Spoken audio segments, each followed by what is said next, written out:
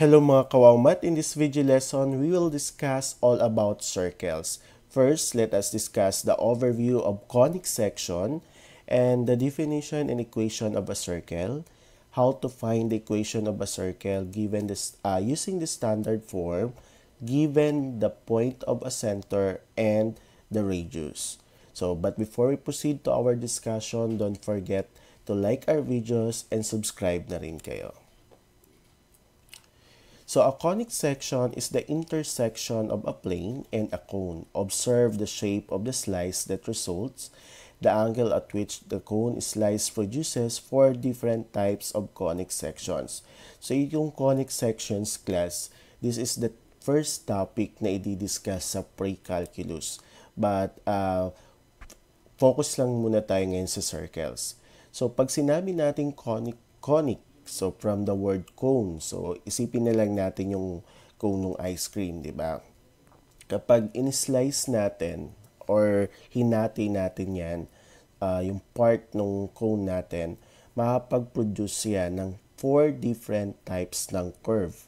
So first, so kapag kinat natin yung cone natin parallel dun sa base, okay? So kapag kinat natin yung cone natin parallel dun sa base, makapag-form siya ng circle. So itong kinat natin, ang form niyan ay circle. And then, kapag kinat natin yung cone natin, not parallel dun sa base, ibig sabihin hindi siya parallel dito sa base natin, kagaya nito, ang mapo-form nating curve ay ellipse. So again, so itong mga to ay pag-aaralan natin sa mga susunod na discussion. So ngayon pinapakita ko lang sa inyo yung four different types of conic sections. Again, once na kinat natin, okay, or in-slice natin yung cone natin not parallel dun sa base natin, ang mapo-form natin ay ellipse. And then kapag yung pag-cut natin or pag-slice natin parallel dun sa slant height ng cone. Ito yung slant height ng cone. Okay, kapag parallel siya dyan, ang mapo-form natin ay parabola. So again, kapag yung pag-cut natin o yung pag-slice natin ay parallel dun sa slant height ng cone, parabola yung mapo-form natin. And then, kapag yung pag-cut naman natin ay hindi siya parallel dun sa slant height natin, kagaya nito, no? Hindi siya parallel dun sa slant height natin. Ang mapo-form natin dyan is hyperbola. So ito yung four different types of conic sections na i-discuss natin. Yung iba, yung tatlong ito sa susunod na discussion. So this time, focus lang tayo sa circle. So all about circle. So a circle consists of all points on the plane equidistant from a fixed point called the center. So ang tawag natin dito sa point na to is the center of the circle. So the distance, yung distance from the center, okay, the distance from the center to any point of the circle is constant and is called the radius of the circle. So, ang tawag natin sa distance mula dito sa center ng circle from any point. So, pwedeng dito. So, kung iikot mo itong point na to, pag ganito, same lang yung distance niya. So, ang tawag natin dyan ay yung radius natin. The standard form, so ito, yung focus natin sa lesson na to, yung paano natin kunin yung equation gamit yung standard form ng circle. So the standard form of the equation of a circle is x minus h squared. So yung h is the value of x ng center natin plus y minus k squared. So yung k natin dito, yung value ng y sa center natin is equal to r squared. So yung r natin dito is yung radius natin. Kapag yung center natin, yung point natin, yung center natin ay nasa origin, ang magiging equation ng circle nating class ay ganito. X squared plus y squared is equal to r squared. So tatandaan natin. So wala na tayong ganyan, no? Walang ganito kapag nangyayari lang yan kapag yung center natin ay nasa origin. Okay? Nasa origin yung center natin.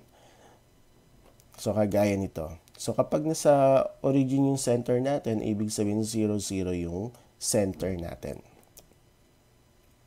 So, find the equation of a circle with center at the origin and a radius of 5 units. So, ibig sabihin, yung center natin is 0, 0 since nasa yung point ng center natin or yung point ng circle natin ay nasa origin, which is 0, 0. And the radius is 5. So, sabi ko kanina, kapag yung center natin ay nasa origin, so ibig sabihin yung magiging equation natin ay ganyan. X squared plus y squared is equal to r squared. So, ang papalitan na lang natin dyan is yung value ng r. So, ano ba yung value ng r natin? That is 5, or yung radius natin, 5. And then, squared natin, 5 squared. Ibig sabihin, imumultiply natin twice sa sarili niya. 5 times 5, so that is 25. So, yung equation natin, yung equation ng circle na nasa center, yung yung point ng center natin ay nasa origin with radius of 5 units is x squared plus y squared is equal to 25. Another example, write the equation of a circle centered at 0, 3 and with radius 6.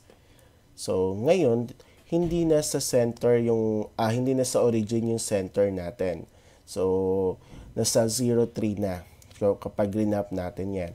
And yung radius natin this time is 6. So, apply na natin yung standard form of the equation of the circle. So, yung h natin dito is 0. Yung k natin is 3. Applying the standard form of the equation of the circle. So, ito, yung x minus h squared plus y minus k squared is equal to r squared. So, kapag ganito class, kapag 0 yung value ng h natin, automatic x squared na lang yan. So, ganun din. Kapag yung k natin ay 0, y squared na lang din to. So, ang isa-substitute na lang natin is yung value ng k. Since yung k natin is positive, so, ang mangyayari at saka yung r. So, papalitan na din natin yung r. So, that will become x squared plus y minus. So, papalitan lang yung k. So, yung k natin is 3, positive 3. So, y minus 3 squared is equal to, so yung r natin is 6. So, 6 squared. So, 6 times 6, that is 36. So, ito yung equation ng circle natin. X squared plus y minus 3 squared is equal to 36. Another example, your center is at the so sa point 2 and negative 5 and with radius of 10. So, yung h natin is 2 and yung k nyo ay negative 5. So, yung radius natin is 10. So, apply the standard form of the equation of the circle. So, papalitan lang natin, isa-substitute natin yung value ng h and k. So, since yung h natin is positive, so, walang mangyayari dito sa sign. Walang magbabago. So, x minus pa rin. No? Minus pa rin yung sign natin dito. So, kasi yung h natin is positive. So, x minus 2 squared. And yung k natin is negative. Since yung k natin ay negative, so, ang mangyayari dyan class, di ba, negative na to. So, negative times negative 5. Kasi kung papalitan natin yung k, so, negative times negative 5, kaya siya naging positive. Okay? Sa madaling sabi class, kapag positive yung value natin, so, still yung sign natin. Okay? And then kapag dito, kapag negative yan, magbabago kasi pag minultiply mo yan, magiging positive. So, ganyan din ang mangyayari kapag yung case ay nandito sa x. Okay? Kung ang h natin ay negative din, magiging positive din to. And then yung r natin is 10. So, 10 times 10, that is 100.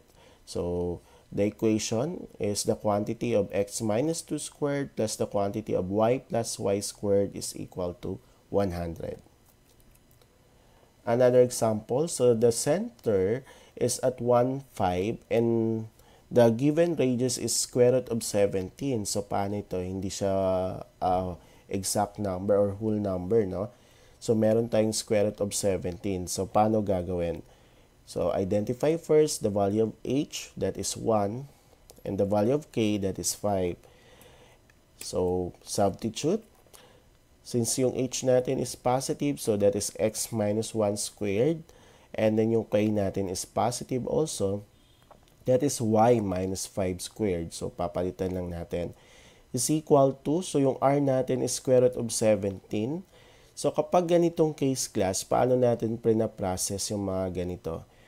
Kapag may square root tayo, and then in-squared natin yan, matatanggal ito, no? Yung radical sign natin.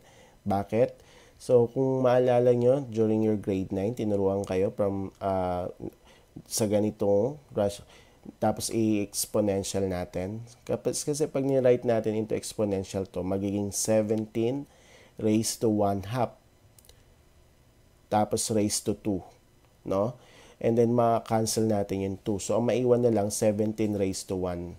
So, 17 raised to 1, 17. Or, mas madaling tandaan, kapag nasa may square root ka, and then in-squared mo yan, matatanggal to. So, may iwan yung nasa loob. So, the answer will be the quantity of x minus 1 squared plus y minus 5 squared is equal to 17. So, another example, this time, kung kanina, given yung center and radius natin, given yung center ng circle at yung radius natin, kukunin natin yung equation. Ngayon naman, given yung equation, hahanapin natin yung center sa radius. Kabaliktara naman. So, kapag ganito, x squared plus y squared, automatic class, yung center natin yan, 0, 0. Okay? So, kapag ang equation nyo ay ganitong format, x squared plus y squared, ang center nyo, ang center ng circle natin ay nasa origin yan. So, 0, 0 yan. So, tingnan natin. So, ito yung maging equation kapag yung circle natin, ang center niya ay nasa origin. So, x squared plus y squared is equal to r squared. So, yung r squared natin here is 64. So, paano natin makukuha yung radius natin? So, kunin lang natin yung square root ni 64. Ano yung square root ni 64? That is 8. So, ibig sabihin yung equation natin is x squared plus, so yung magiging radius natin dito is 8. Okay? So, ibig sabihin yung center natin, okay, yung center natin is 0, 0, and yung radius natin is 8 units. Another example, so the equation is x squared plus y squared is equal to 19.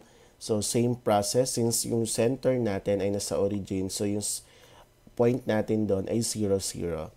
So, x squared plus y squared is equal to r squared. So, yung r squared natin is 19. So, paano ulit makukuha yung radius?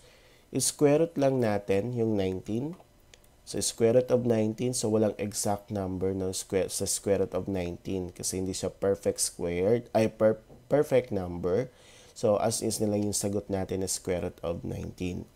So, yung center natin ay 0, 0. So, at yung radius natin ay square root of 19. Another, we have x squared plus the quantity of y minus 2 squared is equal to 49. So, x squared, so kapag x squared, automatic 0 yan, no? So, ilagay natin muna yung given natin. So, kapag x squared, yung given, ibig sabihin, yan ay 0. So, yung h natin ay 0.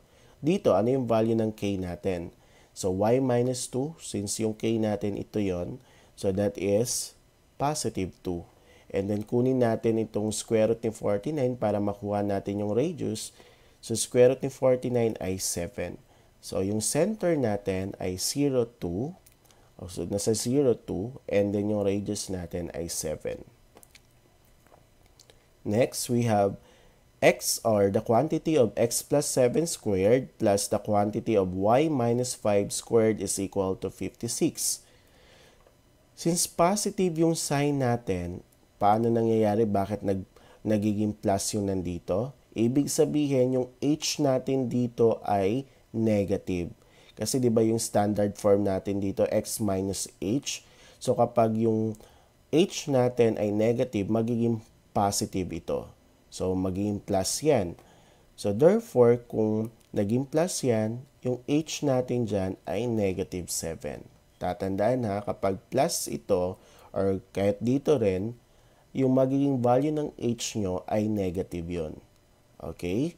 So, negative 7. And here, since negative pa rin to, yung k natin still positive. So, 5 pa rin. And then, kunin natin yung square root ng 56. Since square root ng 56, pwede pa natin, may simplest form pa to. So, ang gagawin lang natin, think of a number na perfect number siya, na kapag minultiply sa isang number, ang sagot ay 56. So, ano yon? 4 and 14. So, 4 times 14. Kasi yung 4, perfect number yan.